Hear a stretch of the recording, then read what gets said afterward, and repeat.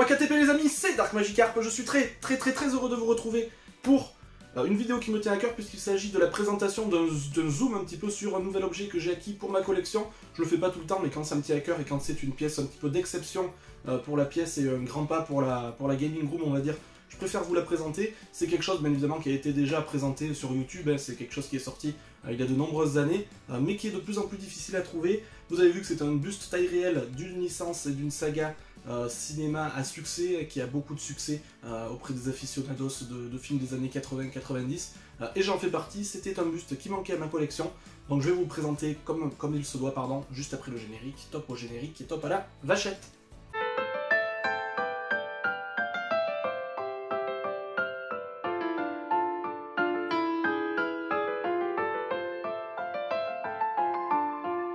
Donc ce buste qui est sorti à l'occasion de la réédition d'un film sorti en 1987, je pense que ça vous parle déjà, une édition collector qui est sortie en 2013, lorsque le film donc Predator est ressorti au cinéma dans sa version 3D, et il nous avait concocté donc en 2013, puisque le film Predator 3D est ressorti au cinéma en 2012, fin 2012 me semble-t-il, et en 2013 on a eu le droit à une édition comme celle-ci, une édition collector comme on a l'habitude de le voir avec le petit tiroir à l'arrière, et je vous mettrai une petite image juste ici pour vous présenter l'ensemble du collector, puisqu'aujourd'hui on va s'attarder uniquement sur la statue. Donc voilà, ce buste collector qui reprenait bien évidemment la tête, on va dire taille réelle, et la sculpture taille réelle et assez réaliste du Predator en lui-même, et dans le petit tiroir on avait bien évidemment le Blu-ray du Predator 3D qui fait son effet paraît-il, et voilà, moi j'ai eu la figurine seule, et voilà, c'est pour ça que je l'ai eu à un prix défiant toute concurrence. C'est d'ailleurs pour ça que je l'ai prise, puisque ce ne sont pas des pièces que je cherche.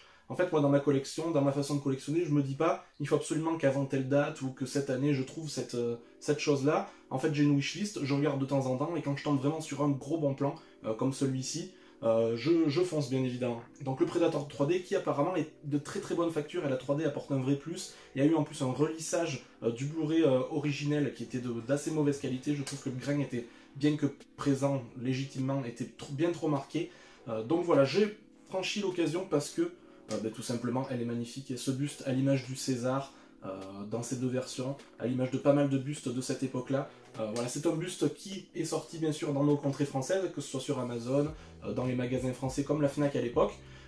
Inutile de vous dire que c'est de moins en moins trouvable et de plus en plus rare, puisque c'est quelque chose qui était déjà sorti à l'époque, où la collectionnite de ce genre de choses n'était pas encore forcément trop installée sur YouTube, etc. En 2013, ça commençait tout juste. C'était des choses qui étaient quand même tirées à assez peu d'exemplaires. Alors, si vous en avez une ou deux dans chaque magasin, c'était vraiment la fin du monde.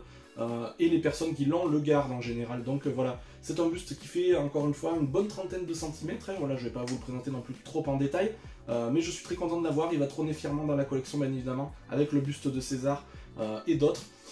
C'est un buste qui était beaucoup recherché, notamment par mes amis Buste, par mon ami Raf Blu-ray. Donc voilà, en général on se tire la bourre quand il y en a un. Mais voilà, je suis très content de l'avoir acquis. Je suis très content que mon cher Buste, tu passes par là, et voilà, tu auras compris que c'était une petite dédicace aussi, puisqu'on cherchait tous les deux ce buste. Je suis très content de l'avoir eu. Je n'ai pas la boîte, je n'ai pas le Predator 3D, j'ai déjà la version Blu-ray 4K du Predator. La boîte, c'est pas trop grave. Je préférais avoir ça à un bon prix plutôt que d'avoir la boîte 9 sous blister et payer le double, voire le triple. Donc voilà, très content de l'avoir. Elle pèse son poids aussi, elle pèse au moins 3-4 kg, je pense, cette figurine-là. Je suis de plus en plus fan de ce genre de buste à quasi taille réelle. Je trouve que dans une collection, il n'y a pas photo, c'est ce qui a le plus de gueule, et c'est ce qu'on voit tout de suite, c'est ce qui tape à l'œil vraiment quand on rentre dans la collection. J'aime beaucoup le film. Alors c'est une saga, voilà, on peut en parler un petit peu, qui est pour moi assez mauvaise finalement sur le fond, et paradoxalement pour moi le 1 est très bon, et après on baisse directement de rythme pour avoir des films, quasiment des nanars pour moi, que ce soit le 2, le 3, le Alien vs Predator et le Alien vs Predator Requiem, le Predators de 2010 aussi avec Adrien Brody qui est assez mauvais. Il n'y a que le dernier qui remonte un petit peu la pente parce qu'il est vraiment assumé. C'est vraiment un film d'action style années 80 qui a été totalement assumé et à prendre vraiment au 3e degré, donc que j'ai plutôt aimé. Mais comparé à certaines sagas où on dit oui, le 1 est très bon, le 2 est un petit peu moins bon, ah le 3 est meilleur, etc. Là pour moi il n'y a vraiment que le premier, dites-moi ce que vous en pensez, mais il n'y a vraiment que le premier qui est légendaire, mythique, et qui est de grande qualité en termes de cinéma. Vous me direz ce que vous en pensez, mais moi c'est vraiment ce que je pense. Donc voilà, très content d'avoir acquis cette édition-là, qui viendra trôner bien évidemment fièrement dans la collection. Et voilà, il y a pas mal de bustes qui m'intéressent encore, hein, c'est toujours les mêmes et qui reviennent dans les collectionnites. des gens, c'est pas des bustes qui valent non plus un prix fou, et on a des life size qui valent plus de 1000-2000 euros, mais là on est sur une gamme vraiment entre deux, voilà, des gammes autour de 100-150 euros lorsqu'on les trouve à ces prix là, puisque c'est quelque chose quand même qui se monnaie actuellement plutôt autour de 200-250 euros, mais dans la collection je trouve que c'est vraiment fabuleux. Donc voilà, très content d'avoir acquis ce buste du Predator. Ça avait été édité chez la Fox en 2013, donc bon courage à vous si vous souhaitez le trouver. Si vous surveillez de temps en temps, vous risquez d'en trouver à bon prix comme le mien, puisque le mien je l'ai payé, je crois que c'était 130 euros hors frais de port, quelque chose comme ça. Alors, je sais pas si c'est un bon prix, mais d'habitude je le vois plus autour de 250 euros, donc je suppose que c'est un prix plutôt correct. Dites-moi dans les commentaires surtout ce que vous pensez de cette pièce, ce que vous pensez aussi de la licence Predator, si vous avez aussi cette pièce peut-être dans votre collection, et si vous connaissez d'autres bustes assez sympas à se procurer pour la gaming room et la geek room, pardon. D'ici la prochaine vidéo, pardon, le petit pouce bleu, le petit pouce rouge comme d'habitude, c'est vrai, j'allais oublier, vous faites absolument ce que vous voulez, vous êtes les seuls décideurs de la chaîne, et bien sûr ça ne changera pas. On se retrouve la semaine prochaine pour un gros bilan achat, certainement le plus gros de la chaîne, vous allez voir, c'est quand même assez fabuleux.